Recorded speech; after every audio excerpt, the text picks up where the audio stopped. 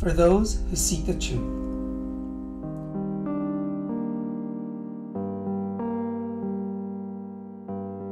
Studies from well-known institutions state that the members of the Korean National Assembly have amazing fighting techniques, such as levitation, Hadoken,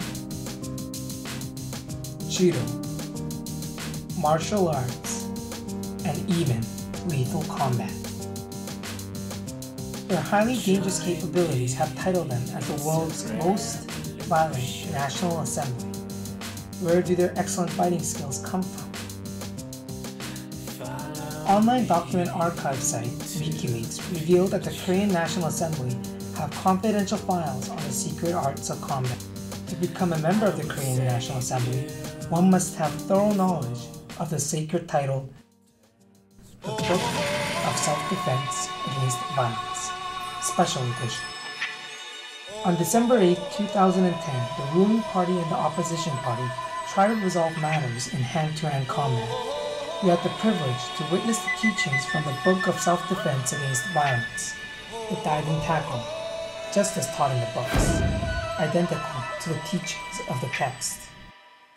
We witnessed the flapping the fingers technique. Women were no exception. The book's tug and pull skill was used very effectively. On December 8th, various combat techniques were displayed, such as the choke, the sweep, the tear, and others. All the skills that were taught in the Book of Self-Defense Against Violence. Korean politics is significantly different compared to the other countries around the world. It's the only country where a politician's combat skill is more important than his or her political influence.